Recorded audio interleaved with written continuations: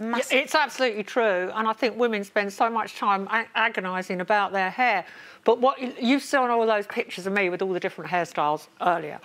Well, a couple of years ago, I got asked to speak to a conference of hairdressers, and I put up all these photographs of my hair over the years, and I said to this audience of hairdressers, look, powerful, opinionated, strong woman, knows what she wants, doesn't say any rubbish from anyone. That's a fact. Show me a shop that's got the word hairdresser over it. I walk through the door, there'll be someone on the phone talking, and I'll wait, and then I'll wait.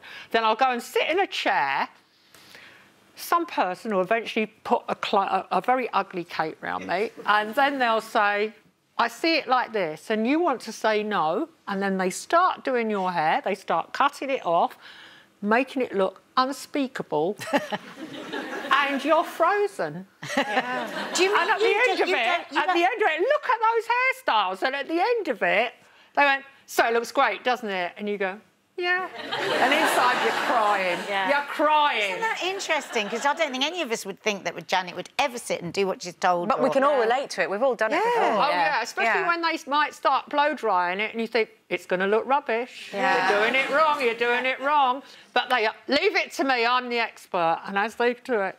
Yeah, no, and you walk out and You might as well just get out a £20 note and set fire to it. Now...